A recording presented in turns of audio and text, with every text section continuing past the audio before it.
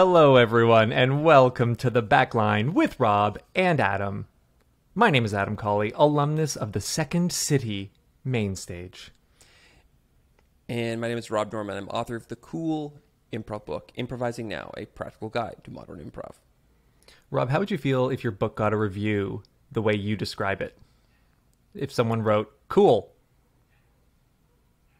Like a cool... Like a review. If they just wrote, this is a cool. The cool improv book, Improvising Now, a practical guide to modern improv. I would love that review. That's such a generous... What if they put cool in air quotes? So if you put air quotes like on paper, it's just a quote. Was it called a quotation? It was actually invented in for the air. word. It's still They're like not in the around. Air. They're not in the air. Yeah, but you can write something, but then you add... Okay, so Rob, we just came back from Dallas. You and I tour very differently, as everyone knows. So I want to hear, what is your Dallas recap? What are some highlights? What are some lowlights? What are some midlights? Our Dallas trip was filled with highlights for me. I got to do my number one favorite thing, which was visit a new comedy theater. And boy, is the Dallas Comedy Club one heck of a theater. There's two performance spaces, lots of classrooms. I can't imagine a facility that large and that well maintained in a place like Toronto. There would just be no space for it. You couldn't afford to create a comedy, an improv comedy theater that is that sprawling. Outside of something like the Second City. This is just even that, like, the bar, like they have a wonderful bar, but then they also have the massive patio, like a huge patio, like hundreds of people can fit out there. Yeah, and it's strange because hanging out there before shows or after shows, you're out on that patio and you're like, this is actually kind of fun, and that's a very unusual thing. To be at a comedy theater in their bar, on their patio, and be like, I like this space just on its own. Normally you're like, oh, the beers are $4 and all my friends are here, so I'll stick around. But this is actually a place where you're like, oh, you might actually go there on purpose. You know, like it's nice. It's a very nice place. And that was the only thing that you enjoyed there. I mean, I've been very clear what my agenda is while on tour. I want to meet improvisers, and I want to see the improv theater. As for Texas, lots of things I liked about Texas. We stayed in a neighborhood called Deep Ellum, which is an exaggeration of the word elm, which I thought was real interesting. I guess when folks moved to Texas, they were like, oh, there's a street called Elm Street. And the way they pronounced it, they said elm, well, just like a little bit of a kick to it, you know? And created this whole new word, which was Ellum. So I thought that was really neat. What about you, AC? Yeah, we kind of did a lot of walking, which I love. Love just like peeking around a corner and seeing lots of different fun architecture. It felt like there's an area in Toronto called Kensington Market. Heard of it. And Deep Ellum felt very much like that, or like Venice Beach. Just kind of a lot of independently owned, unique shops, lots of murals, lots of walkability. We had great tacos, and we had huge barbecue. Man, I was like, this barbecue place, I'm not a big barbecue boy, but Rob, you really wanted this, and it was quite the experience. And the aggressive politeness, I think, was so fun, because we have a passive-aggressive politeness in Toronto, in Canada.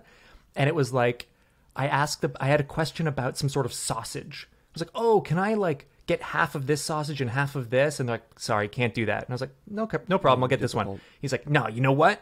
I'm going to give you both. Here you go. And here's these sauces. You're going to take them and like them. And like, they're genuinely serious. And I was like, this is such a lovely thing. And we ate so much meat that I was uncomfortable in the middle of the night. But when you go, you got to get that meat. And we did. And it was lovely. When you go, you got to get that meat. You got to get that meat. You got to get that meat. And talking of touring, coming up, the weekend of June 24, 25, 26, we'll be in San Diego doing some workshops, doing some shows with Finest City Improv. So you can check out doing a workshop on sketch, doing a workshop on sustaining scenes. And I think they're actually almost sold out, which is awesome. So if you're interested in coming to have a hang, check out Finest City Improv.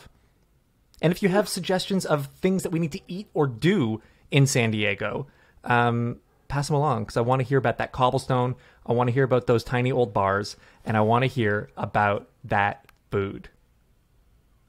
Rob's rolling his eyes constantly. I would never. No. I would never. So, Rob, we tour. We get to meet a lot of different improvisers. We get to see how people handle their community. We get to see how people handle their kinds of shows and what each community is like. And we got an interesting question in the old backline mailbag that I thought I would bring to your attention, because it's not a typical improv question. It's more of a question surrounding improv. I wanted to get your thoughts. So this is from our friend Sachin from Toronto. And Sachin wrote in with this. Rob, you ready? I'm ready. What are different types of improvisers? Do you think that everyone inclines to become one type over the others based on their personality type? And I read this and I thought, you and I know quite a few improvisers. We know them on stage and off stage. And some people, like, doing a scene with them is like hanging out with them. It's the exact same person on stage, off stage. And some people, it's like, you're a chameleon. Your personality and your on stage presence are completely different. So what do you think about this? Are there different types? Do you think your personality informs what kind of improviser you are, depending on training, background, experience? What do you think? 1,000,000%, I think it does. And I think also, although it does inform what kind of improviser you start as, you can also expand outside of that type. So one of the things that I notice a lot, I've heard this problem a lot. It's about improvisers who seem to be doing all of the right things, but for some reason just can't find the pocket. They can't find the fun. They're talking too much. They're explaining too much. And my first question is always, by any chance, does your family have 3 kids in it? Like, are you the one of 3 kids? And usually the answer is yes. Yeah. Okay. And then I go, are you the oldest of those 3? And they'll go, absolutely. And I'll go, I think this is what's happening. You spent your entire life taking care of other people, making sure everything was set up so other people could succeed. I'm the youngest of 3. So I'm not walking into scenes going, oh, is everyone okay? Because I just assume it'll be done for me, right? Because my older brother, my older sister would just take care of it. There'll be a lunch. When I was 5 or 6, we were at the cottage, and I ran down the dock, and I just jumped off. And I almost drowned. And my sister was watching me, ran in, and just pulled me out with one arm. But if she hadn't have been there, I would be dead. That's just my whole life. Just be like, oh, cool, I'll just jump into the lake, and I'm sure someone will take care of it. That's so funny, because I've never thought of that, but that is you. Yeah. You'll show up and you'll just be like, it'll be fine. Yeah. And I'm the youngest, but divorced parents, neglectful older brother when he was younger. I got to take care of it. And so when I see someone like you, I'm like, how are you not preparing? How are you not getting ready for all this? That's so funny that the jumping off the dock is the exact metaphor for who you are. Mm-hmm. But one thing that's interesting, you're talking about chameleons on stage. I would say for you as an improviser, your improv personality and your real personality are very different from each other. They feel very different. Because on stage, you are very much a collaborator. I would say like you're the kind of player that kind of comes in second and is like, I don't care what you do. I'm going to add on to it and make it even funnier. That's just your general energy. But off stage, you're very much like, oh, got to take care of everything. Got to have everything planned out, which is interesting to me. It's almost like there are rules within improv that allow you not to worry about something going wrong. Yeah. Like, I think in life, like when let's say you and I are going on a tour, the idea of leaving that city and then learning about something I should have done kills me. It's like, oh, I can't, I could have had that experience. And if I had just done a little research, I could have done it.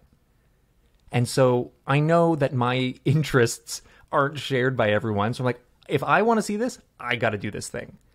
And on stage, it's like, well, there's no goal, right? There's nothing that I'm going to miss out on if I don't do. So it is a free space. It is a space where I can put my needs aside and just say, the only need I have is to have me and you do something together. And it is a very freeing place because as a leader usually in life, to take a back seat and just say, I'm so comfortable with you taking a lead that it's comforting. It's relaxing. You're a leader in life? Yeah.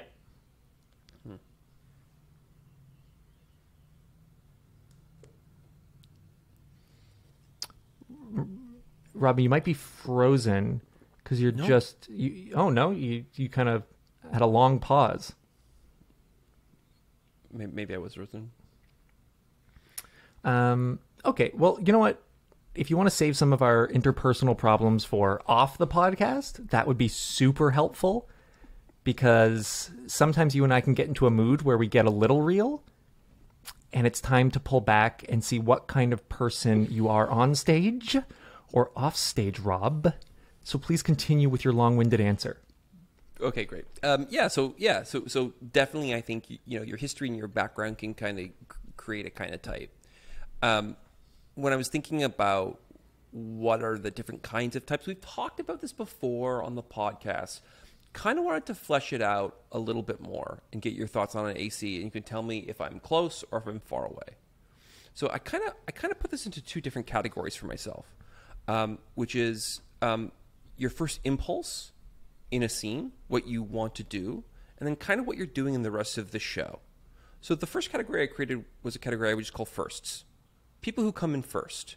I think this is something you see a lot. Are they initiators? Are the people who are walking on stage, are they, for example, perhaps a leader in life who are like initiating scenes? We could think about people who are really good at characters, people who are really good at emotions. You often see them kind of jump out there first because they get to kind of set the stage of what's going to be happening in the scene.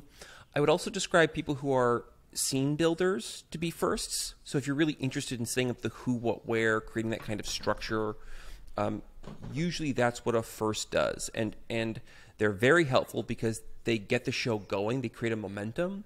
But one of the drawbacks about being a first is usually there's something that's tied in that with control. Like an unhealthy first is someone who has to be in first because unless they're creating the story off the top, they feel uncomfortable.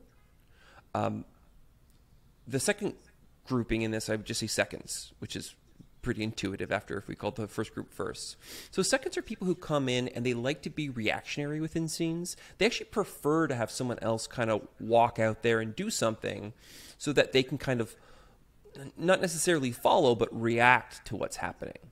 And I would consider, like, for example, people who are collaborators, like I think AC, I think you are just a natural collaborator with how you play. Like you like building off of things. I've seen you do this a bunch in shows where someone will come in, they'll set something up, and you'll have the second line, and it changes the entire fabric of the scene. Mm-hmm. Like that's like kind of your superpower. I would say people who are commenters, so people who like to, kind of do what's that thing called? Slow-mo Olympics, where there's two people sitting on the side and they're doing a chore in slow motion and they're like commenting on it and making jokes. That commenter is a subsection of seconds.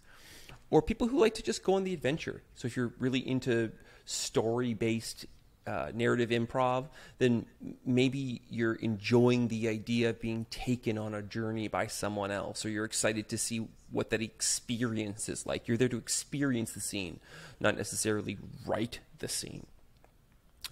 And then the final in this first kind of grouping is what I would just call the cross. And this is someone who doesn't actually necessarily want to be in the scene at all. Maybe this person feels more comfortable walking into the scene or walking by. You and I both played a lot with a guy who loved walking on. It was actually his favorite thing to do because he was so good at characters. A scene would start and then he would just pop in and be like, oh, cool, I'm going to drop into this character. I need to know what the scene is so I know what character to pick. So those are like the first three things that I'm thinking about, the different kinds of players you are just from when you want to appear in the scene. So It's far, interesting. what do you think? Yeah, it's interesting because I think people fall into these categories, and I don't know how many people recognize it, and how many people are like, oh, that's who I am. Maybe that's what I do all the time. And that's great because you probably excel at it. But being able to say, tonight, or looking around the show I'm doing, there's a lot of firsts here. I need to take a step back just for tonight's show, a good challenge for me, but also when I'm thinking about the show as a whole, I need to maybe be able to identify who I am, who the people in my troupe are, and then maybe make some adjustments, right? I always think about improv and sports together just because it is so random. You can rehearse it as much as you want. You can practice as much as you want. But when a game happens or a show happens, and I always think about the opposing team being the audience, you don't know what they're going to enjoy. You don't know what their plan is. But sometimes when you're on a team and a player that has a specialty, they get injured.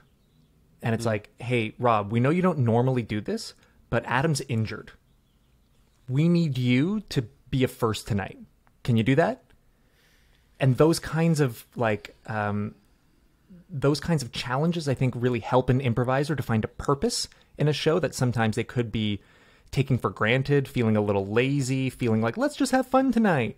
But finding these little challenges and giving an improviser purpose, I feel like really elevates their game because there's something they want to accomplish. They don't need anybody else to do anything to help that goal be accomplished. So it's not like I'm forcing anyone on my team to change the way they play. But for yourself, it can be a real advantage to be able to figure this out and then make adjustments accordingly. Yeah, and I mean, I think it's interesting because there is a limited pie with an improv. It seems like it's open season. You can do whatever you want. But I guarantee if you have 7 people who do very big characters and 1 person who can edit, that 1 person who can edit is going to be the most valuable person on the team. And you're probably missing a couple roles here within this team, right? So you kind of do have to adjust based on what other people are choosing to do. Like you and I were on a long form team for 15 years, and the roles that people chose to do changed. And when 1 person decided to change, it forced everyone else on the team to either change or have a bad show. And after a couple bad shows, people picked up new responsibilities because someone's got to fill that spot, right? And I think these labels that you've identified are super helpful. And as you said, there's many more we haven't touched on because depending on the form you're doing and the size of your team, it's like you may have someone that, what they do is they tie things together. Mm-hmm. You're a second beat person, you're a callback person. All depends on, you're the organic initiator. Like, depending on what kind of form you're doing, there's so many things that you can have as kind of like your label. Again, just like any athlete. Mm-hmm. So any other types that you can think of off the top of your head?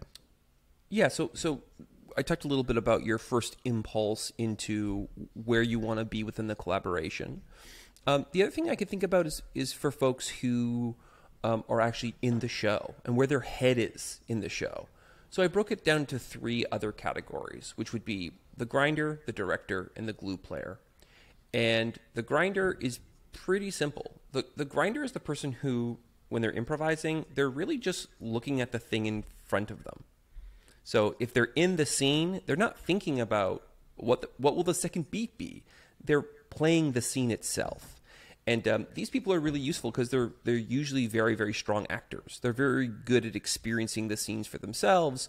They're in it. They're in it 100%. They're present in a way that maybe some of these other players aren't, because their brains are thinking about the future, or they're thinking about what just happened in the last scene. So the grinder really is a person who's in the scene, and they're going to keep doing the scene until they're taken somewhere else. The opposite of that would be the director. And the director is someone who is constantly kind of outside of the scene that they're doing. They're the ones thinking about second beats, tag-ins. They're the ones thinking about connecting the show together. And it manifests in different ways, but this is a person who is really kind of sitting in the front row of the audience, watching the show while they're performing in the show. And to be able to play scenes and also kind of direct from within is a very difficult task. And when it's done wrong, it feels like someone's not committing completely, because they're actually not in the scenes 100%. And then the final thing is just the glue player. And the glue player is a player that has a magical ability to kind of keep the show together, hold everything together, make everything work in some way. This is the person who's going to jump on the grenade. This is the person that just wants to smooth everything out. They want to reinforce what's already there. And so the glue player works really good between, the grinder and the director, just trying to make sure that everything kind of fits together.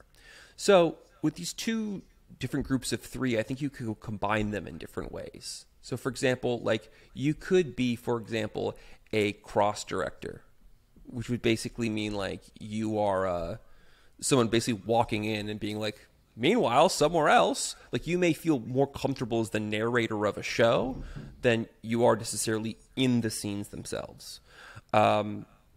You could also be, for example, a first director, which means you're in first and you want to kind of use that scene to shape the whole show. Well, that's a very dangerous combination of characteristics, because it's very possible that you are not playing with the person in front of you at all. So also with these traits, there's like healthy versions of them, and then there's also kind of unhealthy versions of them. It was so funny. I was thinking after Sachin wrote in the question, I was thinking about playing with people that you don't know. And I was doing a show at the West Side Theater in Santa Monica, and it was with, what's that? I've heard of it. You've heard of it. What's that? I've been there. Great. So before we went on, there was this question that came up, and someone brought it up, and they said, "Hey, so can we just go around and give a quick breakdown of how everyone plays? Like, what's your thing?" And I was like, I've never heard of this. And I was like, I don't know what to say. And it was funny because, like, star of the podcast, Jason Deraz, he was doing the show, and he was like, emotions. And I was like, yeah, Jason brings tons of Jason's not going to be a big editor. Jason's not going to be a first, but Jason is going to bring heart and emotion to every scene. I was like, wow, that's great. And so when it came to me, I didn't really know what to say, but I went with, I'll look for loose ends. Like, I'll look to tie things together. And once I said it, I was like, shit, now I have a responsibility. But having that awareness, I don't know if I would recommend it, but it was just an interesting experience to then watch people try and play up or play into what they had announced. And it became very much like, I'm proving that I'm doing it. But it was so funny, personally for me, to watch like, oh shit, now I've got to watch in a certain way. I've got to play in a certain way because I said I would do this thing. But then doing it felt very satisfying It felt very much like, oh, we all came together. We're this rogue group of soldiers. And we're like, we have a mission. And it's like, what do you do? Okay, cool. I don't have to worry about that then. What do you do? Okay, cool. I'm not good at that. What do you? Oh, you do that too? All right, maybe we avoid scenes with each other just to spread it out. And it was such an interesting way to handle it. And I wanted to bring that to you and just say, have you ever experienced that? Do you have any thoughts? Have I experienced that before? I don't think so, because when you were telling me the story, I felt this like my stomach turn in this way that it hasn't in a long time. I was just like, oh my God, I hate this question. And there's nothing wrong with asking it, but as you're describing it, I'm like, to break your 20 years of experience down into like a single epithet, like I would say like for example, leader in life makes sense. But I think like for stuff like improv, it's really, really hard to necessarily break you or Jason down into just one phrase. Does Jason bring emotions? 1,000,000% Jason brings emotions. But also there's mischief. Like he could have said like, I bring mischief. Because also too, like his emotions are so inappropriate. Like he's always choosing an emotion that doesn't fit with what's happening in the scene, or it's twisting it in a certain way. The way his brain works, he's full of surprises. He's the bringer of surprises and whimsy and delight in a certain way. I've kind of described him as a kind of Dionysian character here. You talking about you tying up loose ends, I'm like, absolutely. But like you also do so much more than that. When you said tying up loose ends, it came out of your mouth. You're like, I tie up loose ends, and then were you like, oh no, everyone thinks I'm not funny now. I think the lame one. Oh no. I think people looked at me like it was like, hey, what? You're playing GoldenEye. You're playing multiplayer, and it's like, hey, Adam, what character do you like? And I was like, I like hooking up the Nintendo. You're like, oh, that's your favorite part about GoldenEye is setting up, unraveling the controllers and putting them in? Okay. And I was like, damn it. But if I don't set it up, no one can play. So it's worthwhile. But it's like those things of like, Rob, what's your favorite movie? People are like, oh, that's hard. I can't, I have so many. And it's like, what kind of improviser are you? Well, it all depends. What kind of show is it?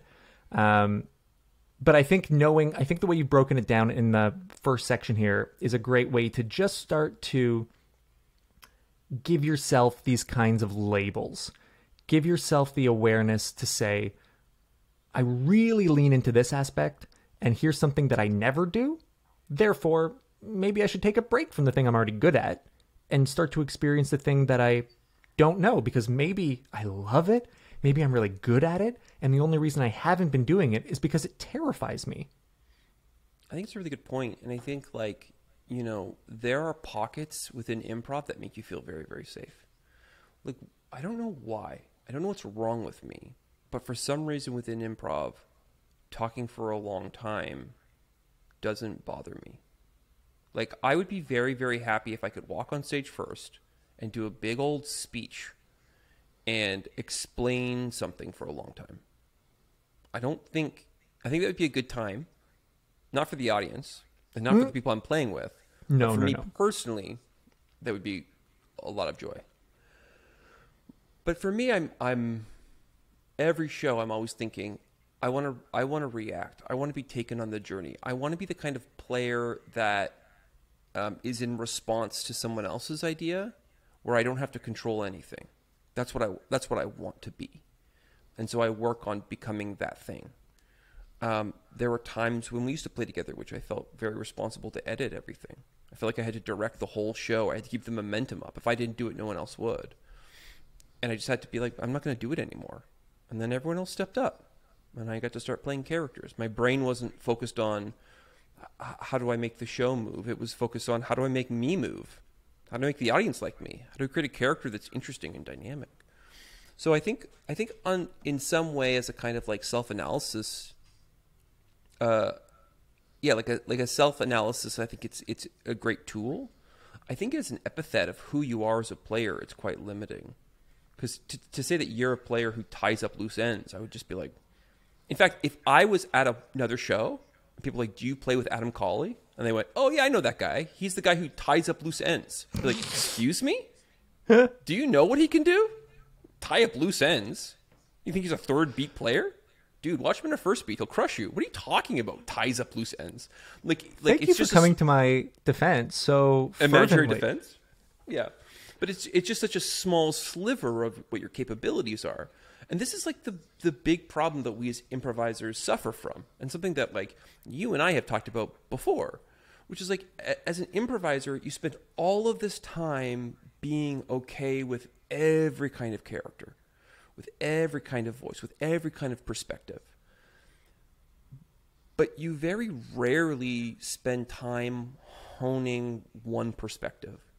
You and I have many friends who started at the same time as us, but instead of improv, they chose stand-up. And you watch them do this for 20 years, and you watch their stand-up, and you're like, oh my gosh, like you've perfected this one singular voice of who you are, and this one singular presentation of yourself in the world. It must be so easy to write jokes. It must be so easy to meet people. It must be so easy to be on stage and know what funny is. Whereas like, I don't know if you ever feel this way, but sometimes I just feel crazy where I'm just like, oh, I've been doing this for 20 years. When I think about like, oh, like what's funny to you? I'm like, well, what's the context? What's the scene? What did the first person say? Right. Then I can think of the funny response. But the idea of like just operating with an open void and be like, tell us your point of view. It's a really hard jump for someone who has erased their point of view so that they could take on other people's. Yeah, it's improvisers are Morph and stand-ups are Cyclops. Oh, this is honestly one of the best examples I've ever heard in my life. 1,000,000%. Could I trade... No, you know what I was going to say? I was going to say, let's trade Mystique. These are X-Men, by the way, for people who don't know what we're talking about. Let's trade Mystique for Morph. But then I remembered Morph dies in episode 1 of the series. And that feels like it's more in line with the paycheck of an improviser. But then, years later, we find out he was picked up by Mr. Sinister. And he comes back really disgruntled. So again, very much like an improviser. Rob, what are some things... Sachin kind of had a secondary part to his question. What are the things that people can do to be better at improv outside of improv, right? We know about taking classes. We know about all that. What are some things to avoid that might hinder your growth as an improviser? So kind of two questions in one there, but I think people are always like, I remember my first Second City audition. I was like, I had no business being there. I think I took a headshot at the balcony of my frat house and with a digital camera, which was really cool at the time.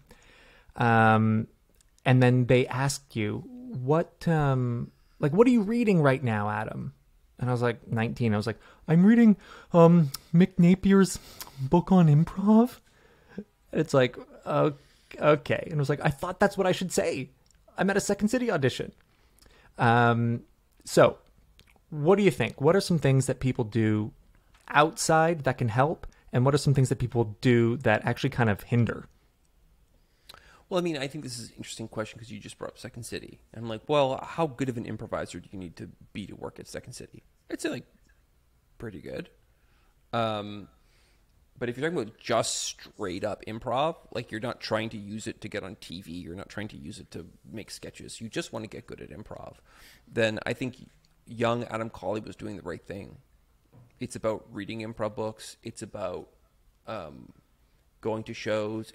Most importantly, I think it's about, and I'm not joking, I think it's about buying a bottle of Glenlivet and sitting around with your friend and talking about it. I definitely do. There's this chapter in Gladwell's, maybe it's Blink, where it talks about this study that people did with guitarists who didn't have access to their guitar, but they asked them to close their eyes and imagine that they were playing the guitar. And they said, skill-wise, it was the equivalent of practicing with the guitar. that their brains kind of working through the different gestures, the different fingerings, was the same as holding the guitar itself. And I feel like when we're talking about improv, strategizing, talking about shows, talking about what worked, talking about what didn't work, talking about different things that you could have said, you are really training your brain to kind of work through the fantasy space. And that's exactly what you need to be able to utilize when you're improvising. So I think those are good things for you to do. I've heard other advice like read a bunch of books and get a huge reference level. I don't know, man. I read a bunch of books. I have a huge reference level. People find it annoying. It doesn't help me. I think, I think for the first part, it's true. I think there is something in the idea of knowledge is power, right? That old phrase that we would hear at the beginning of every video game, like stay in school, knowledge is power. Mm-hmm. But being so well versed in the thing that you love, it really gives you a confidence of, I can kind of handle anything. I've been through it. I know, oh, you're from this theater. I know what that means. Oh, here's an audience. It's on a Tuesday. I know what that means. I know what a second show Saturday means because it's late night. This is the alcohol. I get it. And so having the space or the community to go through the nitty gritty, the real nerdy stuff about improv, I think it just has some things click in your brain that once you've done that, you feel like, well, that part of improv now that we've really gone into it doesn't intimidate me anymore. It doesn't, now that I've talked to people, like, what do you think when this happens? What do you recommend when this happens? How do you approach this example? And really going through that stuff, it just felt like it made me feel less alone and less nervous and much more like, oh, other people love this as much as me. Oh, I feel empowered and I feel supported. I think the things like reading a bunch of newspapers is not the right phrasing, but I think it's just making sure you have other interests, whatever that is. Something that occupies your time, occupies your energy, that has nothing to do with improv. I don't think it matters what it is, but just being able to not get to a place where you've got too much of a good thing, right? Yeah, You've got ice cream for dinner, ice cream for dessert. What? I just want to add on to that because I think you're right. You just nailed something really important. You and I came up and we were both told the same fucking story, which is one guy, and we're probably thinking of the exact same guy, would go, you know, when I was on main stage, what I would do is I'd read the newspaper on the streetcar, and that's the whole show. That's everything I needed for the improv show. Did you ever hear that story? Tell it, though. Yeah. No, that's the story. He would brag about reading the newspaper on the way to his show, and like being well read is so important. But and maybe at Second City, when you're constantly trying to make social and political satire, that's necessary.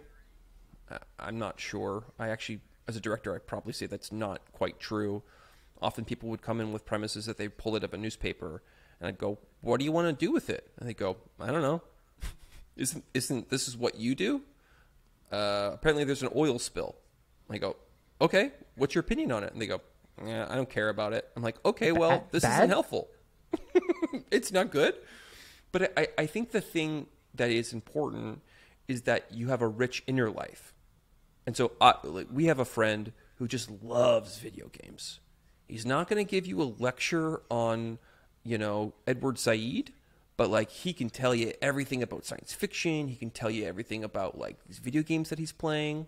And when he gets on stage to improvise, he gets to be inside of a video game. And that's his rich inner life. We talked about star of the podcast, Jason DeRoss. He was a semi-professional snowboarder. He was like on the cusp of like, I think he was sponsored, but almost like was making a full-time living off of this. When he improvises, he has this rich inner life where he's like, what trick can I pull off? So if that's reading, awesome. If it is doing an activity that inspires you in that way, awesome. You just want to make sure that you're full of something that you want to share with the world, and however you get that is great. But this idea that you need to be able to do a TED Talk to be good at improv, I just don't buy it. I don't think that's true. Don'ts. Don'ts. I mean, don't have a job. Are we? I mean, Wait, I'm being flippant here. Do not have a job. Do not have a job. Don't have a job. I mean, like, if I'm being flippant about this, I would say like, the more time you can spend thinking about improv and doing improv and making improv your life, you're going to be better at this than someone who's doing that and also working 60 hours a week. It's just the way it is. Making your friend group, the improv community, makes you better at improv because you're going to just happen to play more shows. You're going to be invited to more shows. You're going to see more people. And what are some things that you feel hinder that? It's like, what are the things that you'd be like, oh, try and stay away from this because that's not going to help you? I mean, I think, yeah, I would say sometimes people can use the improv community to also kind of fill the kind of social gap for us. Like, for example, you might move to a new city and, yeah, all the improvisers become all of your friends. Well, that's great. That's good. But also I would say, like, you're there to get good at improv. You're not there to drink. You're not there to party. You're not there to, like, hang out. You're there to improvise. So, I think socializing is a big part of it. I think schmoozing is a big part of improv. But I think you could spend more time on stage, probably less time at the bar. Probably. So just as we're wrapping up here and you're thinking about style of improviser, I think what's really interesting, especially now where, people can train with anyone, anywhere, at any time, you being a certain kind of player, it just may not work with another group of people, right? So say you're a UCB, that's where you came from, that's where you learned everything. And then you're doing a show randomly with the 5 people from the Annoyance. Mm-hmm. And you're like, oh, well, some of my verbiage of base reality, first unusual thing, framing, heightening, all of that. It's like an Annoyance player just might be like, oh, I'm coming in as asshole dad. That's all I got. So I don't know what you're doing. I don't know what you're talking about. Are there any tips where you feel like, oh, I can adjust either the way I play, or I can become more of a Swiss Army knife of an improviser so that it doesn't really matter what training you all have who I'm playing with. I can fit in. I can make this work by doing some simple things or some clear, distinct things that are kind of more universal.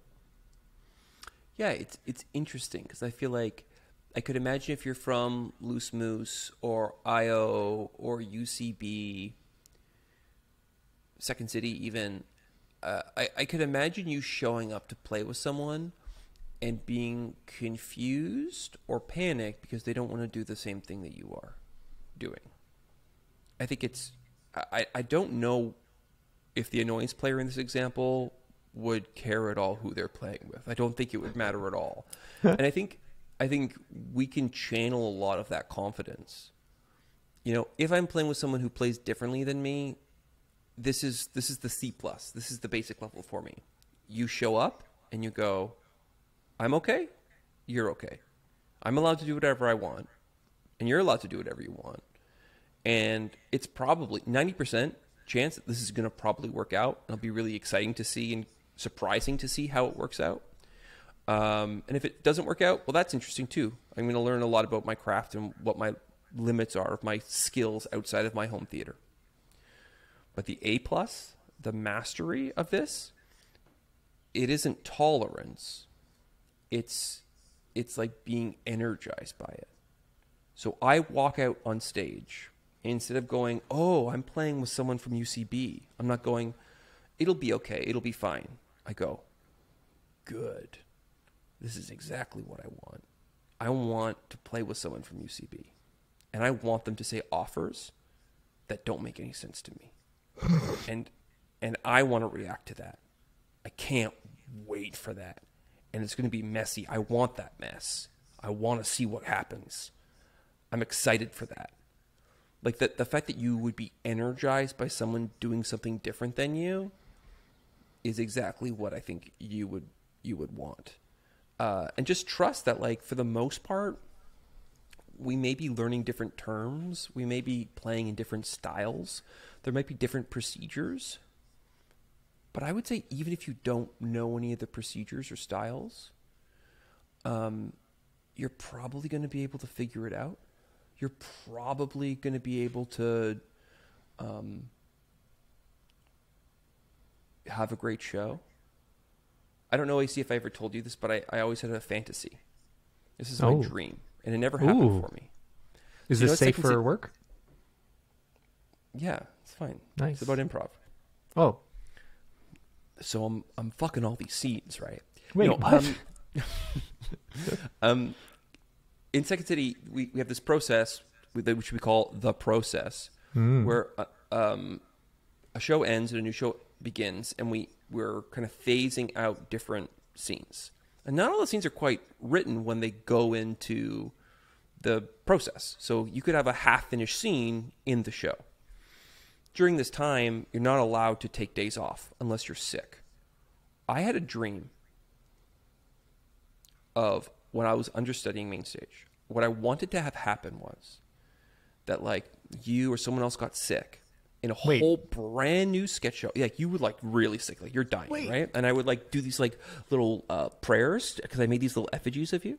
Oh. But you would get very sick and you're dying. You're dead. Okay. And the understudy would have to go in and they'd be like, listen, he got sick 45 minutes before showtime. We don't even have the materials. We didn't write down the script. Rob, you're going to do the sketch show, but you have to improvise every scene. And we'll just see what happens. And I was like, that would be my dream. That would be so fun to do. Where it's like, we're doing this like very polished, awesome show, and you have no responsibility. Just enjoy 2 hours of putting on wigs and doing silly characters. That's what's happening when you... Go ahead. It would be such a blast, because I don't know if we've talked about it, but that sounds great. Like, I love that idea. Because when I was understudying, there was a cast member, they were in the process, and a cast member, him and his wife were about to have a baby. And I was like, oh, if my baby comes, like, I'm not doing the show. And they were like, well, Second City, as cool as they can be, we're like, well, Adam, you're the understudy. Just get ready. And I was like, okay, well, that's my job. What are the scripts? I'm like, well, we don't have any scripts because the show's not written. It's like, so sorry, what are you asking me to do? And so I would have to go and watch the show and the set and just sit there and try to absorb as much as possible in case I have to go in. It never ended up happening, but looking back, like, what a nightmare. Like, now the idea that you and I are talking about sounds great because we've gone through that, we've moved past it. But in the moment, as a young man, it's quite terrifying. And I've done scenes where it's gone wrong, and it's an awful feeling. But the idea of, hey, Rob, here's the premise. Like, we're about to go on stage. It's basically, we're a couple and we're trying to get money off of our mortgage. Ready? Let's go. Mortgage agent is a liar. Here we go. It's like, that sounds like the thrill of a lifetime. Of like, you all have something in your head. My only responsibility is to improvise here. That sounds amazing. Mm-hmm. Mm-hmm. Yeah, that sounds cool. Great story. That's all. So, Rob, any other thoughts of being kind of the improviser as an individual, how to figure out what you are, what you bring to a show, and what you need to make adjustments? I think you should invest in a $35 stand for your phone. Go on. Go on Amazon and buy a $35 stand for your phone. And I think you should record your sets, and I think you should watch them. And I think you should see how the audience sees you. And I think you should think, this is a really hard kind of dialogue between you and yourself, especially with your own shame, is going, is the guy who's on stage right there who I want to be? And like most of the time the answer is no. And it takes a very long time as an improviser for you to go like, I did that show. That's who I am. I like that. I like who that is. I bombed, but I still like that guy. That's a really hard place to get to. If you've never watched a show that you loved doing, check it out. Because the next day, it's rough. Like, it can be difficult to watch, even the shows that are incredible. The shows that suck, go in there knowing it's going to be even worse watching it recorded.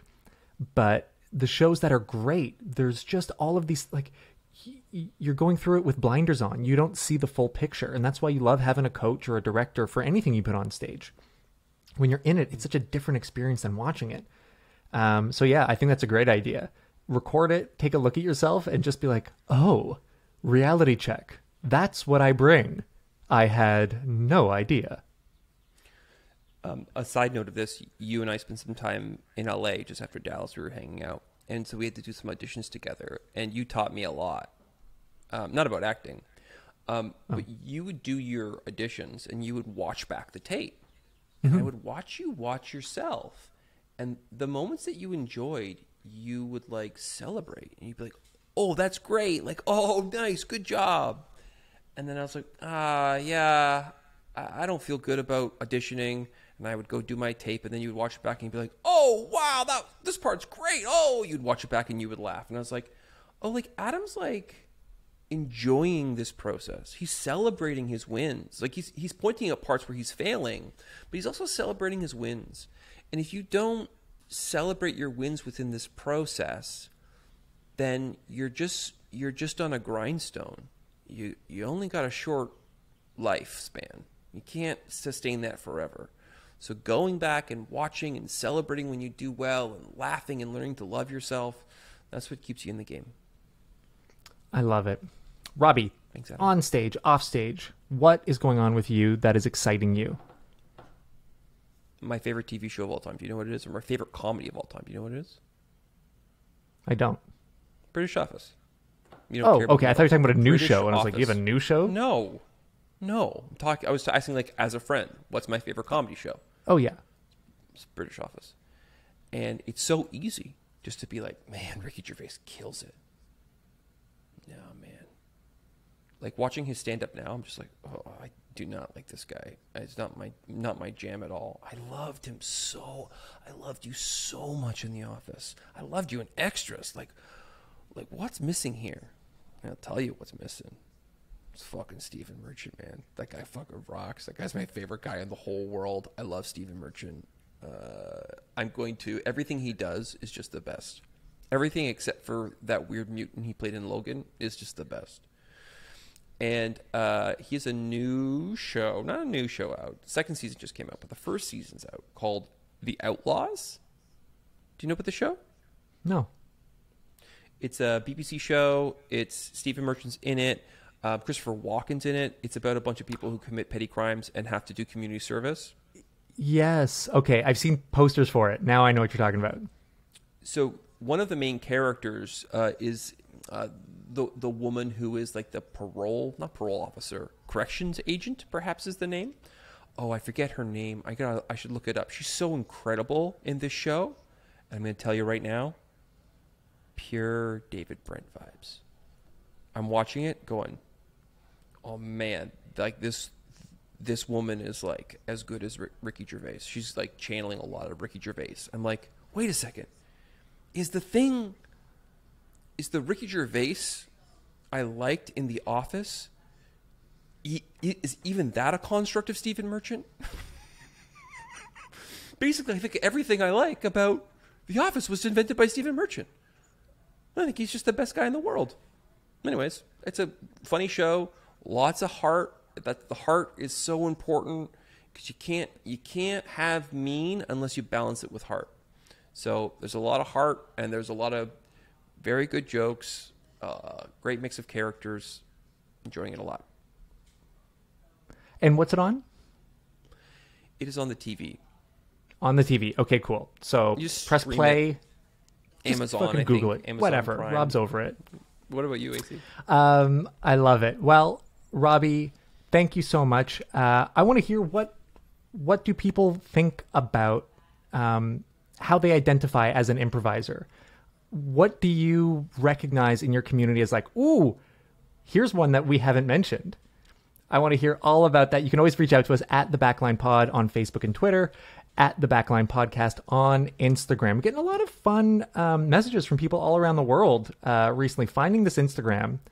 It just seems that people are possibly into the pictures, and whoever's posting those pictures and taking those pictures, I think, is getting a lot of compliments. Mm-hmm. So, you know, if you want to check out the Instagram for the person who like has all these great pictures, stuff like that.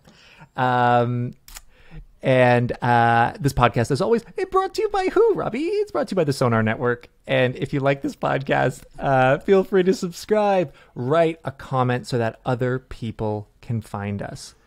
Robbie, you have been a nightmare as always, and we will see you next week.